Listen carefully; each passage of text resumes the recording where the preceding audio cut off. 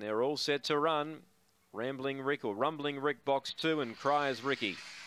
They're the two. Ready now. Set to run.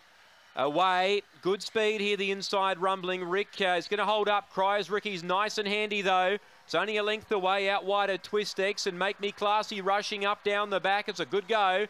Back behind them, Evening in Paris, then Norman Benz. And Thanks Tubby is last. Leader now, Cryers Ricky got away. Put up a length and a half on Make Me Classy. It's Cryers Ricky in front. He's racing in good form.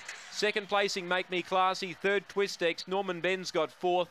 Then Evening in Paris, Thanks Tubby. And Rumbling Rick, after leading early, knocked up to run last. Time here, 23:18 for the last. Cryers Ricky for Thomas Cryer wins the final event. Good win from Cryers Ricky. He's racing in good form. He began well. He booted up. He kept them out. And that won him the race. He was just able to sit outside of Rumbling Rick early, put that greyhound away off the back.